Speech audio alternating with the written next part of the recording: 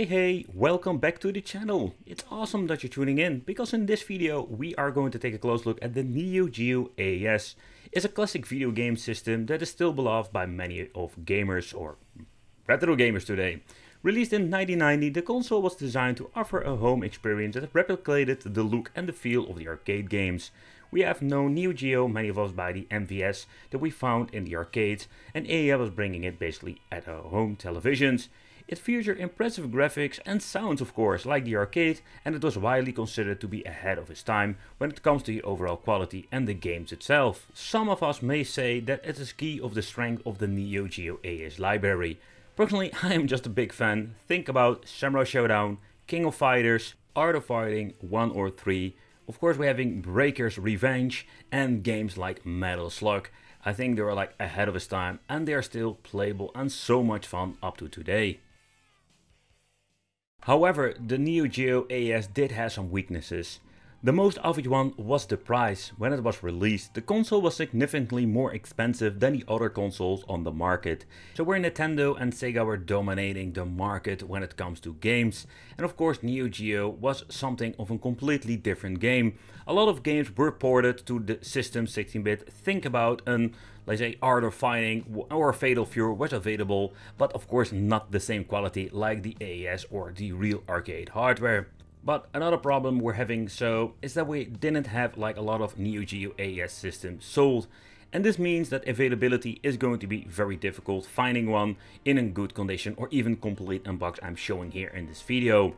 And in combination with the popularity nowadays when it comes to retro gaming, Neo Geo is going to be even more expensive than it maybe already was back in the day.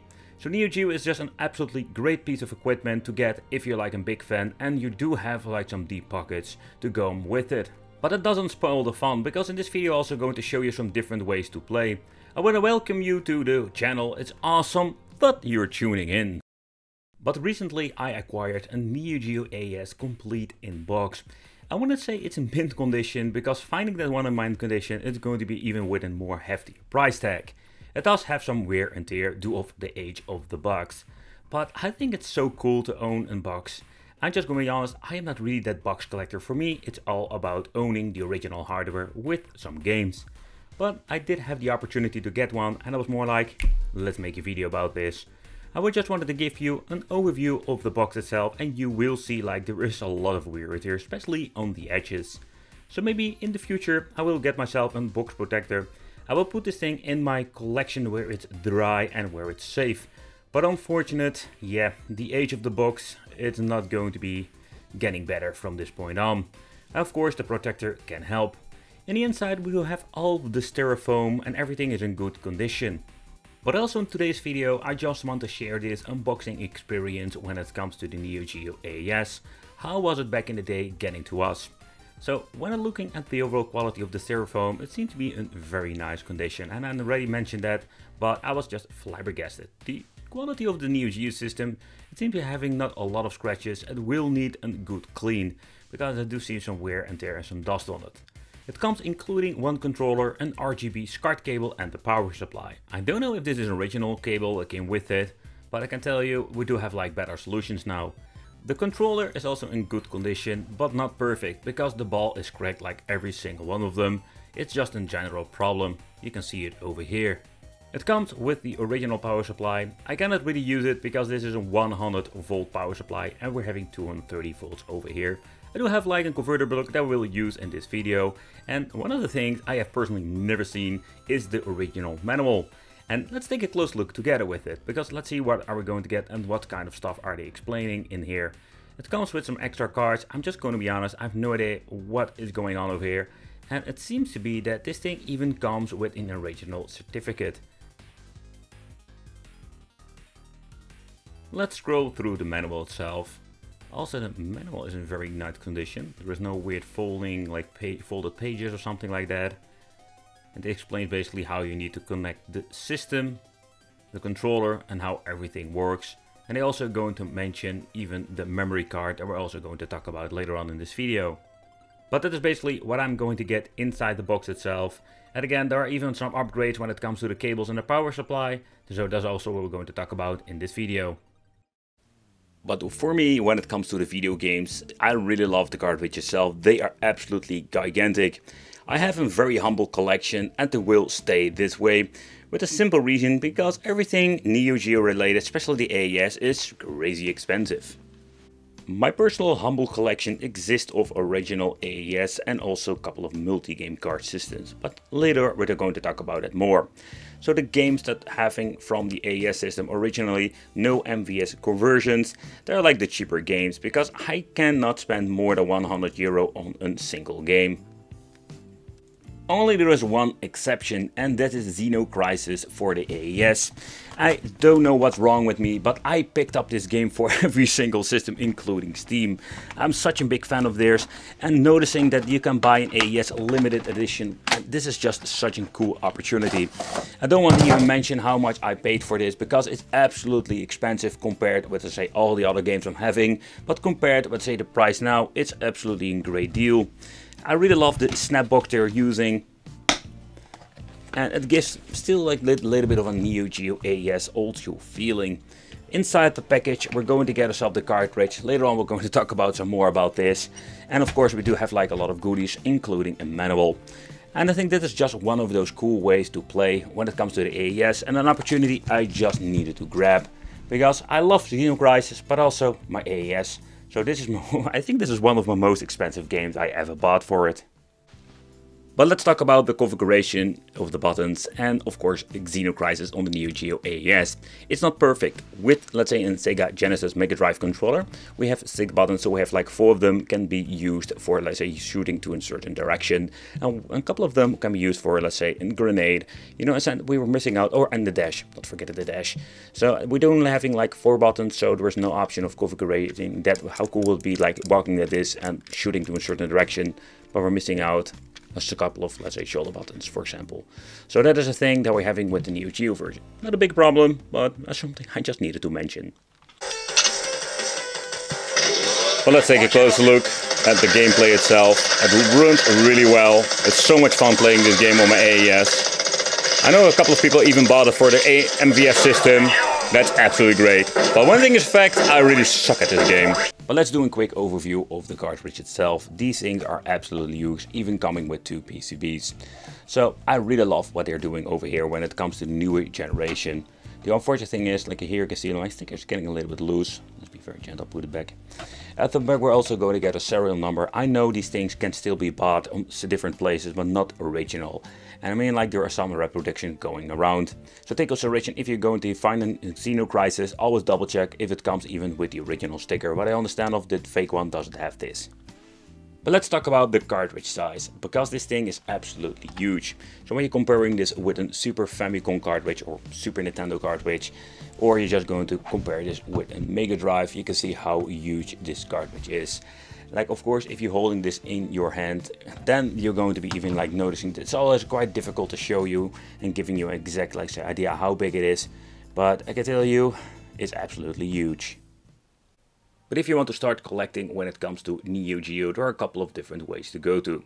So I already spoken about the AES, the home console system, and this is basically like a reproduction, or better said, a new game they released for it. But there's also a reproduction that we're going to talk about later on too. But this is the MVS version, and the MVS, they are like significantly cheaper than it comes to the AES.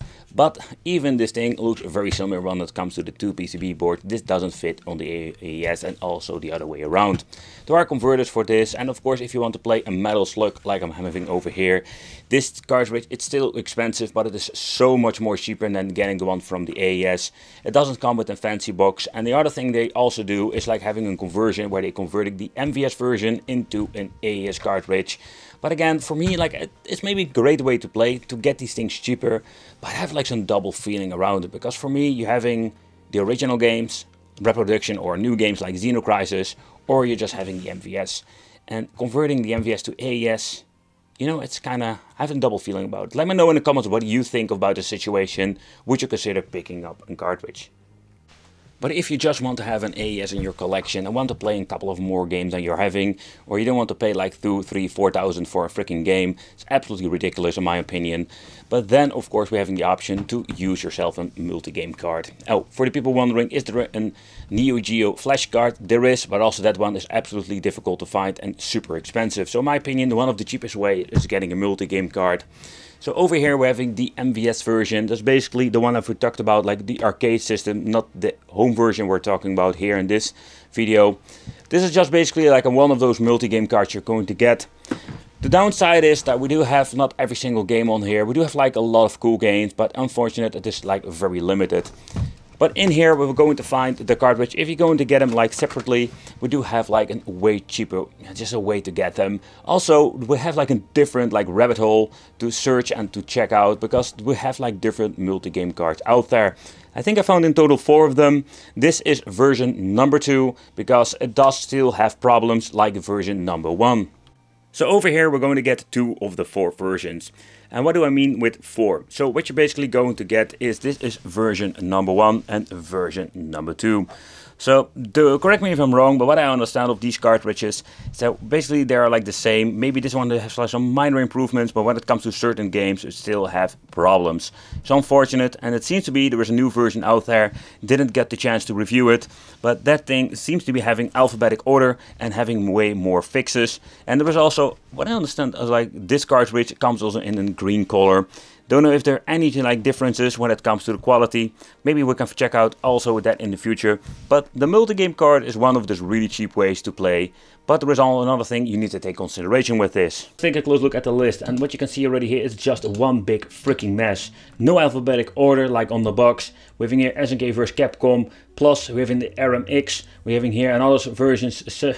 What the hell, SNK vs Capcom Super Plus, and so on and so on. So when you're pressing up and down, we go to the next game. With left and right, we can choose the next page. I'm going to scroll quickly through the list, and what you can see, all double games. Look at this list. King of Fighters 2002. Look how many versions we're going to get. I wish they wouldn't do that, and I was hoping with version number 2 that they just remove all of the double stuff. Okay, if let's say if we're having a blood version with the Plus edition, I can understand they're going to put 2-day games on it, but still, it's just filling up the list. But getting later on the list, we're going to see that there are not a lot of doubles anymore, but there are missing out games like Sengoku 2. We're having 1 and 3, but we don't have 2. Kind of a bummer in my opinion. And you can see that we're having here Puzzle Bubble 1 and 2. Going any further. So here you can see that here we don't have any doubles left. So that is quite interesting to see that they messed it up with the beginning of the list. You need to remember your numbers like with the Pandora's boxes. But let's take a close look at the power supply, because this is a different story. So if you're going to use an original AES game and you guys are going to use yourself the original power supply, there is no problem whatsoever. For me, I cannot use this because this thing is AC 100 volts and we are using 230 volts over here. So this is what I'm going to need to use. I personally really hate these things. I need to get myself a new one. It needs to be correct. Something happened. But the thing is, I need to plug in this thing and just like use it like this. And again, this thing makes some zooming sound. I really freaking hate it. So what I'm going to do, and that's another thing you need to take consideration. If you're getting yourself like a different power supply, not only for the region you're living in like me, but when you're using an MVS game with a converter, but also when you're having like the multi-game card, what I understand of the thing needs to have more juice. So in my case, I'm going to get myself like a Lite-On, and yeah, some of them say like you need to double check if everything is like corresponding to your version Neo Geo. Yeah, this thing seems to be 12 volt. It needs me no problem, but I am always super careful with this.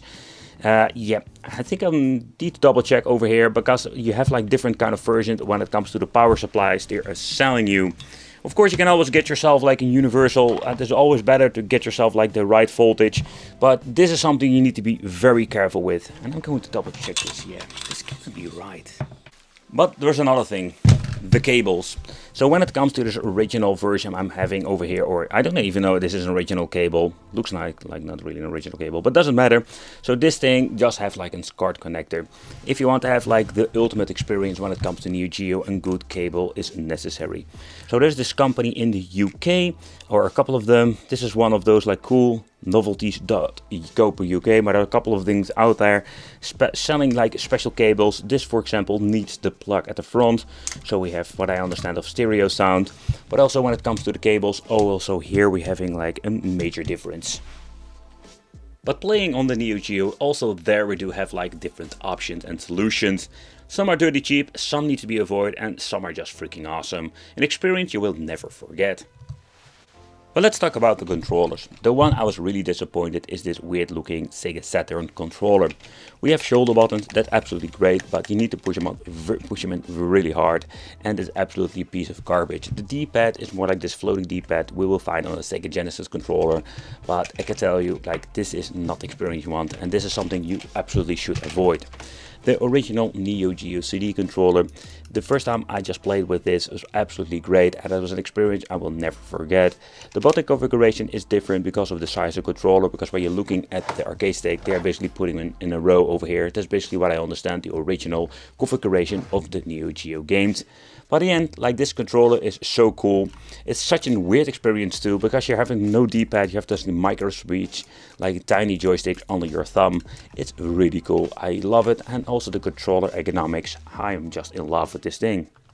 Then we're having the arcade, let's say the controller that came with it at the right side, and the left side we're going to get ourselves the arcade version or the arcade stick for the Neo Geo CD, what I understand of.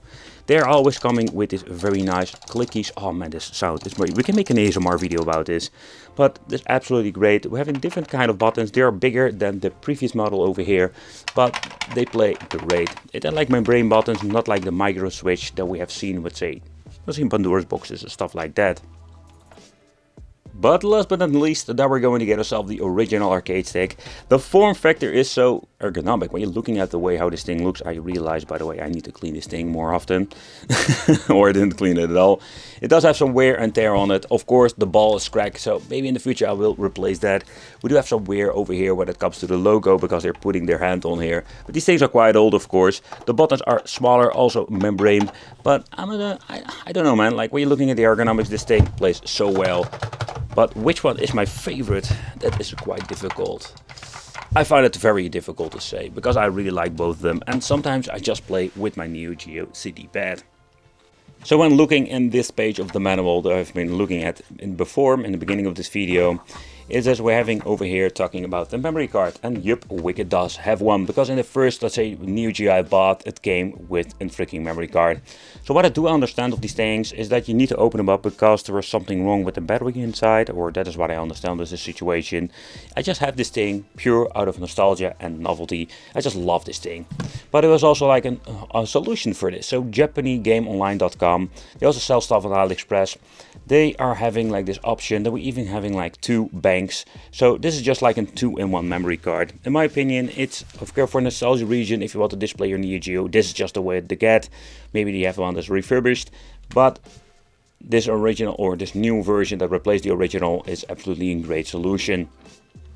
But where do you slide it in? At the right front part. There is no valve like for closing up for dust. It's kind of interesting the way how they construct this. Just sliding in your memory card and that's it. Let's slide in the different one just to see how this fits. When it comes to the size, it's perfect. And that's it. I must say the construction is quite nice. But let's take a close look at the system itself, because it's quite just a very interesting and very huge one. Like the cartridge, everything is huge with Neo Geo. Over here, the reset button at the front, we're going to get ourselves 2 controller ports. The volume control is over here. Then we're having the on and off switch, the memory card slot. And let's take a close look at the back. This is an original system. It's not modded, because there are like modifications out there or modded NVS of AES. I'm saying it wrong. And here we're just having the AV out and the input for the power. But when it comes to, let's say, play original Neo Geo, of course, within CRT would be like the ultimate way.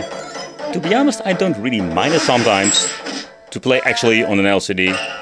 Using the right cable, it does look very nice.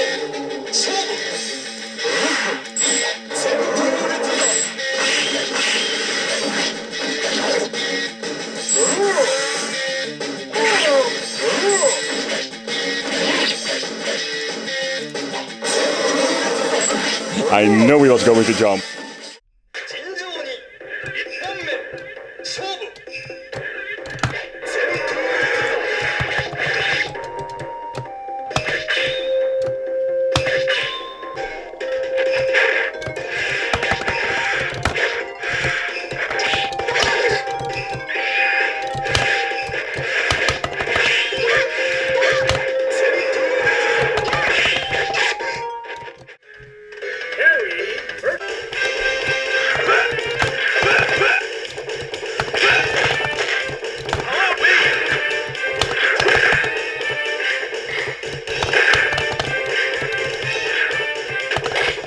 different game.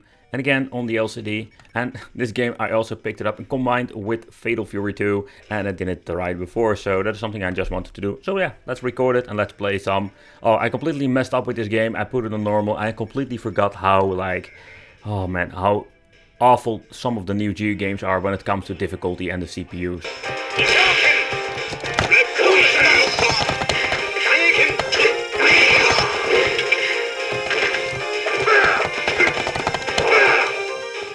So let's go into the full retro mode. Let's try out Xeno Crisis, brand new released from the Bitmap Bureau for the AES. Freaking awesome, and we're going to play it old school style. And we're also going to try it out with the Neo Geo CD controller.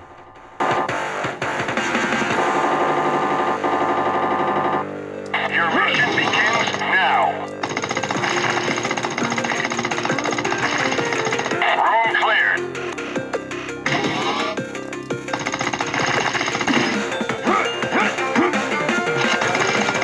Room cleared. Stay alert.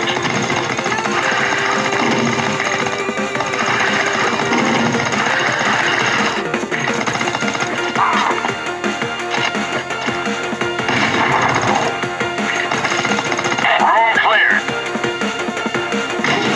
Over there.